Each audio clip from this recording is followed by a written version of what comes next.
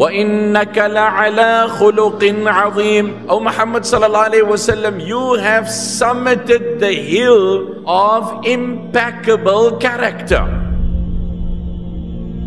Everybody had to say he is the best person, foe and friend, ally and adversary.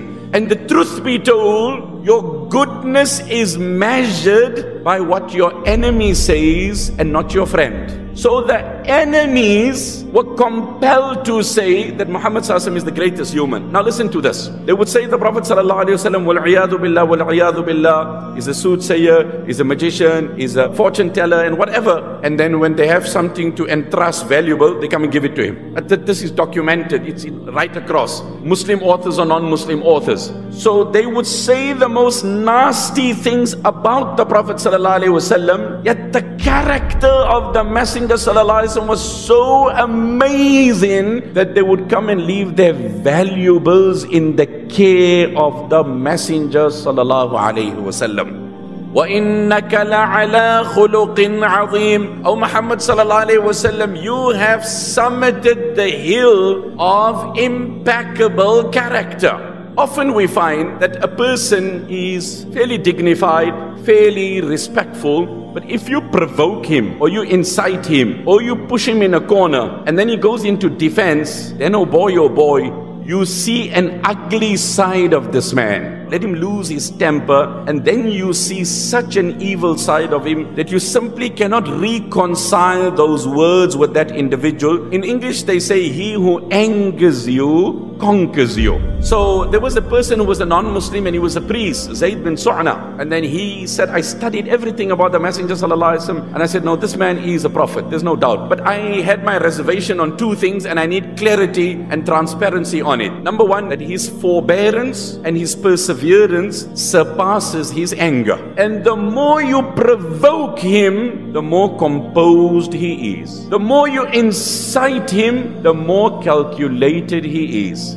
Zayd bin Su'na said, so I wanted to test him out. So I came out, the Messenger sallallahu alaihi wasallam was with Ali radiallahu anhu. A villager came and he said, O Prophet of Allah, I've invited my nation to Islam, and I told them prosperity will come your way, but adversity has fallen in their lap.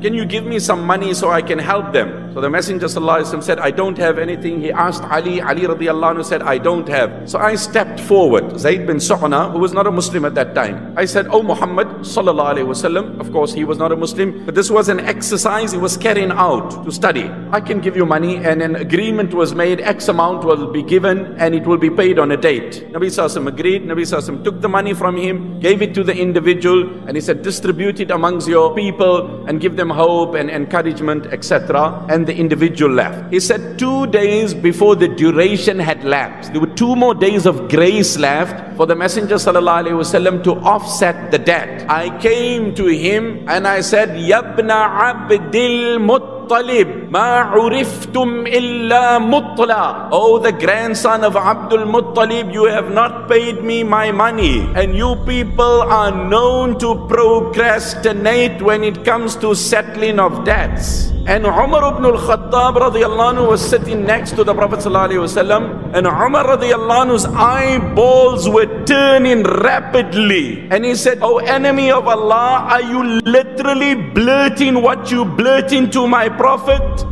And the Messenger sallallahu alaihi wasallam said, Umar, Ana wa huwa kunna ahwaj ila ghayri hadha. Umar, neither he nor me needed that response. We both could do with a different response. Wow.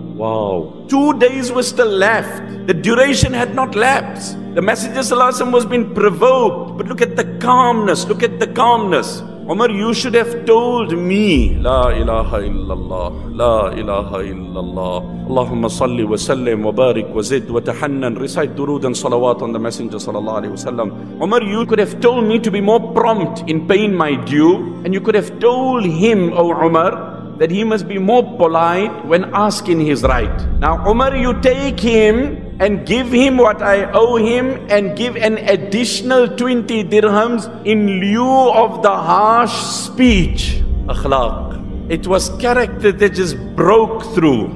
In English they say, when you cannot change what's happening, then change the way you react to what's happening. That's where the power lies. Regardless of what people tell us, we're responsible for the manner in which we react. We can be bitter or better. As Umar is walking with this man, Zayd bin Sa'na says to Umar, you know me? Umar is like, I don't want to know you.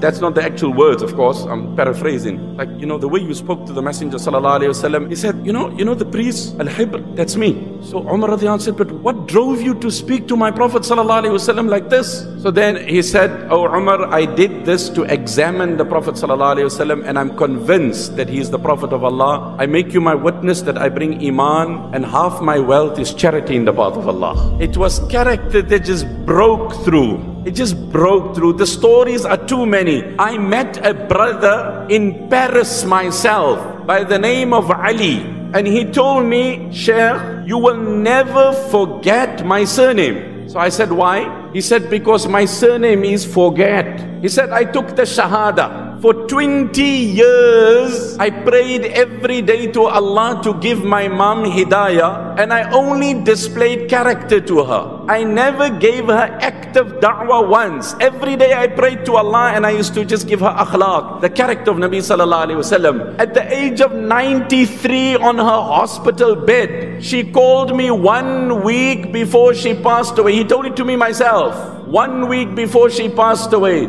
and she said, Ali, I want to accept your faith and die like you. Character. I'll leave you on this note. We are more concerned about our reputation than our character. Reputation is the perception of others about us. Character is what we actually are. Reputation will get you married, but it takes character to keep you married. Reputation will get you employed, but it takes character to keep you employed. It's easier to impress the whole world than your spouse, but it's more important to impress your spouse than the whole world. Reputation is the perception of others about us. Character is what we are. Assalamu alaikum. Islamic Motivation Dinjon and Dinjon Bangla is our official channel. Visit our description box and pin command to buy some Islamic products. Thank you. Assalamu alaikum.